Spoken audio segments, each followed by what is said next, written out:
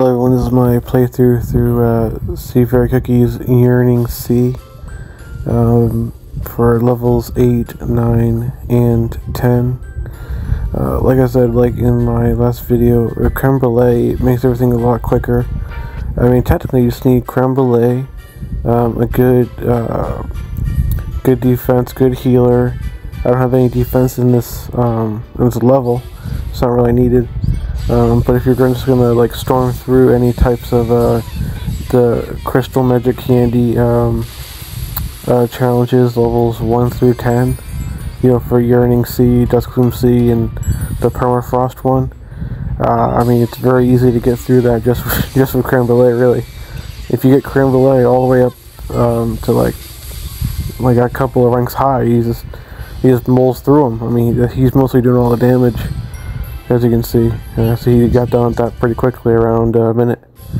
And then this is 9. I'm just going to show the toppings again, because I think it went a little too fast. The other one.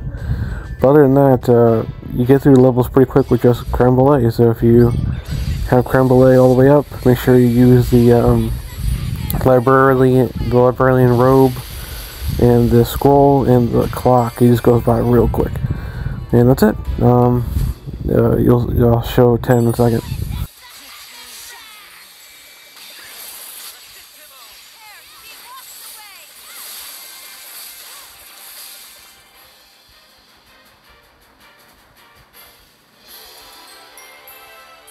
you seen the true power of ice?